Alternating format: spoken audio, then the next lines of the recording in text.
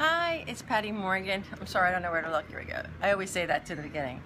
All right, one of my things that I always tell my students is when they do something, just try to explore and play around with it. And so that's what I'm doing right now. I got an iPhone, I'm away, and one of the critiques I got by my students was when doing videos, why am I not doing what I love? Like, why am I not doing the art? And because I started off really on these YouTube channel doing product reviews of subscription boxes, because I thought it was a good place to start. I love fashion. I love all that kind of stuff. So I'm actually doing what they told me. I have a couple of students too, their assignments is just to make videos, lots of videos of anything. So I'm doing the same thing as them, and then when we get back in September, we're gonna be playing around. So again, even for you, just have fun with the video, pick a lot of videos, because this is gonna be a combination of art and technology. Again, this is an iPhone, I got the tripod, and I got the selfie stick, which you just screw right into the little tripod. I got it on Amazon for $18, a little kit. It came with this little Bluetooth thing to take photographs if you want it from far away, take a group picture. And it also came with a lens, like a fisheye lens, 2 of them. One didn't work too good though. For $18, go for it. In fact, I told my students about that. Okay, what I've been doing, as you can tell, my hair is up. I'm not doing a facial. It's just that it's very humid here in Isla. It's right off of Cancun, Mexico. I'm here teaching, but I've also been working on my art, which is nice. I have a nice opportunity for that. If anytime you go away, bring a sketchbook. Don't bring a giant sketchbook. In fact, even one of the things I require in the classroom is not a giant sketchbook. I want my kids to have a smaller sketchbook. I would say 5x8 is a good size to start out with, because I want them to carry it around with them. I also like it when it's hard.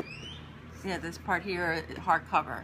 Again, because it's more supportive. They can throw it in their school bag. They take it out, just like they take out their phones when they get bored or when they're in between times. They can take this out and just jot things down. I use mine to, I guess I actually put in all my stuff from my plane. And again, this is like just a spare, just how I have it. I write stuff in it. This is another little sketch I did. Anytime traveling, get a container for your art supplies.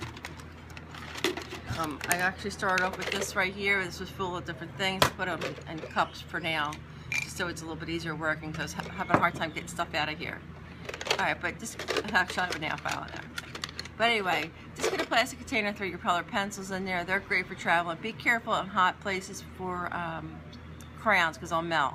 So again, just start collecting different things around your house and put them in a plastic container, or you can, this is like not glass, or you could get a nice bag. It could be a makeup bag, Ziploc baggie, whatever you have around for your art supplies.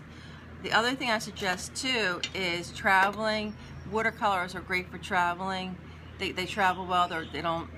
If you use a regular glass, you're not going to hurt anyone's glass in their house by using watercolors. So watercolors is a great thing for traveling. Don't have to be an artist to do artwork. Everybody says, oh, but I'm not an artist. And I'm going to show you that you don't have to be. You just have fun exploring and really just have a nice time. And it's a form of journaling. It's just such a great feeling.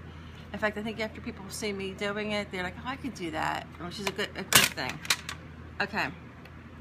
So, again, this I just started doing different times. I write all kinds of stuff, locations. I just write it, and then I'll draw right on top of it after I'm done with it. It's backwards. I didn't want to go in the same direction in my journal, or whatever you want to call it. So I cut stuff out.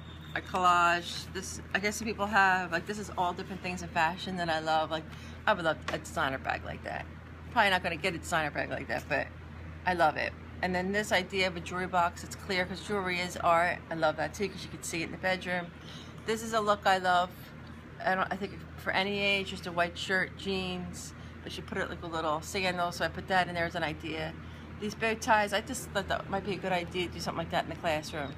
A lot of the boys for the prom, they all have bow ties. It's the coolest bow ties in the world. So this might be a project.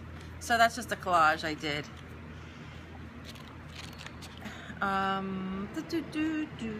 Here we go. Okay, this is an example of a drawing that I did on the beach. It doesn't look exactly like the girl, but I just did a little drawing. I did it in brown, then I outlined in black, and then of course the flowers are easy. And then how it turned into a piece of art. Then I got home and I had all this paper pre-cut to the house after going to the beach, and I did this painting of the girl. Again, I'm not really so much of a portrait artist, but I do enjoy drawing, you know, people and all that stuff. So this is another one. Now when I get back home to Philadelphia, then I could do my oil painting, and I got references. I got photographs, I got my journal, and then I got this is a watercolor right here. Just a simple watercolor. You wouldn't even know it's a watercolor because of the colors I used. All right, so this is just, again, another example of how your sketchbook takes you to the next level, and the process of photographs also, and of course your memory and the feelings that you get when you travel. So that is going to be, that is an example. Okay, so what we covered here was, if you go away, one of the things that's nice is a book right here. People, if you're a writer, of course it could be a journal book, it could be a combination. You can, mine's functional. I said even names. If I don't know someone's name, I write it down. Some words in Spanish, addresses that I need to know, I could just show real fast to the cab driver. All kinds of stuff. So, and then I draw on top of it and just have a good time at different things that reflect. I said the flowers. Right now it's turtle season. I'm in Isla, again right up to Cancun. And, start collecting color pencils. Markers are good for traveling, and keep them in a safe spot. So if you don't want to get your markers, if you're traveling, to get into your suitcase, I keep mine in my travel bag, because a lot of times when I'm going here or away, I'm drawing on the plane. I'm not doing watercolor on the plane, but I'm drawing on the plane. But just make sure it's in a secure place. Again, this is perfect because it's nice and secure. The markers, if it opens up, it's not going to get anywhere. So that's a good thing for storage. Look for something plastic or a little bit better case. So that's it. That's video 1. Now I'm going to do video 2. So hang on and then click below, and then you'll see my next video of a project that we're going to do together. I didn't hook up the Bluetooth yet. Let me see if it works. Nope, that didn't work. Not everything works. I just put my hand up.